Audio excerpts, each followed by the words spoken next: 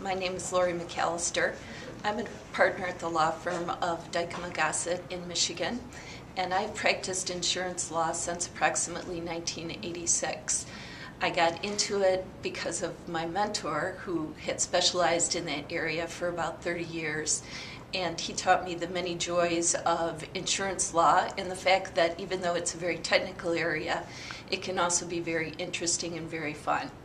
Over the years, I've done a lot of regulatory work, working with the agencies that are involved in the regulation of insurance.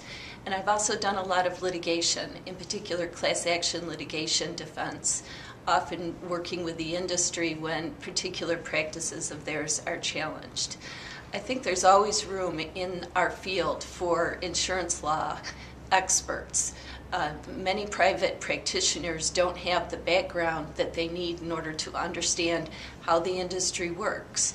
And whether you're interested in being a plaintiff lawyer, a defense lawyer, or a corporate lawyer, there are insurance specialized areas where you can lend your expertise and can bring added value to clients or your employer as a result of your extra training.